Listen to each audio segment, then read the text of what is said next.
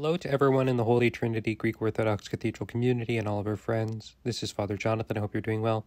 Today we'll continue our series on the lives of the saints, and on this, the 10th of March, we celebrate the memory of our Venerable Mother, Anastasia, the Patrician. Saint Anastasia lived in Constantinople in the time of the Emperor Justinian, 527-65. Of rich and noble birth, she had been honored by the emperor with the rank of protopatricia of the court. Counting the honors of this life for little, the Blessed One carefully kept the fear of God in her heart and gave herself with zeal to the practice of his commandments. The demon, that implacable enemy of those who desire to live virtuously, taking advantage of the favor accorded her by the emperor, sowed feelings of hot jealousy in the soul of the empress. When Anastasia learned that she had been the cause of scandal, she seized the opportunity and left the court, saying, "Save yourself, my soul, and you will thus deliver the empress from her unreasoned jealousy, and you will prepare yourself for the kingdom of heaven."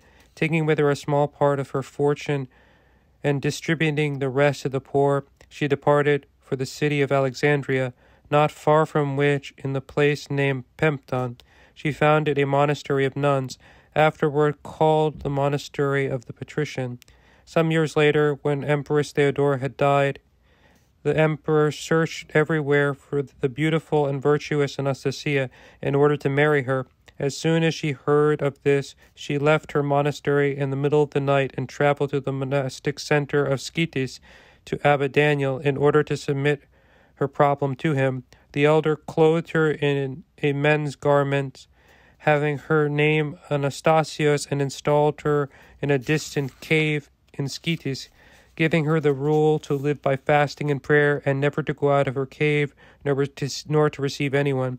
Each week, one of his disciples came to place a jar of water at the entrance of the cave and to retire silently after having made a prostration.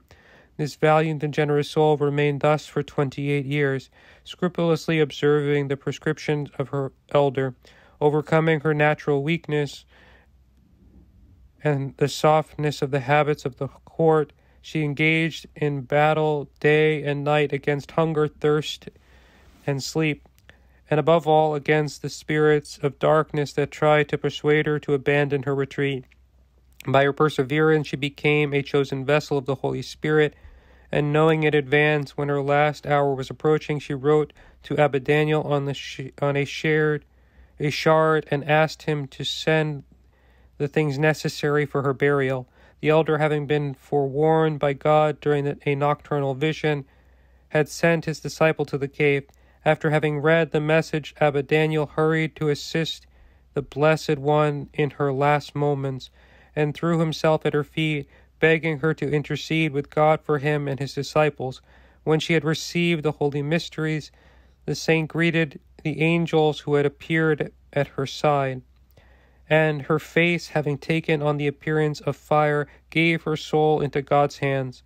On his return to Skytis, Abbot Daniel revealed to the brothers that the eunuch Anastasios was the illustrious patrician sought by Emperor Justinian. By the prayers of Saint Anastasia, the Patrician, may the Lord God have mercy on us and save us. Amen.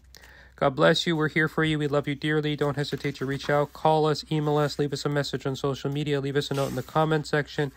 If you'd like to support this ministry, remember to like and subscribe to our YouTube channel and follow us on social media. Again, God bless you and have a beautiful rest of your day.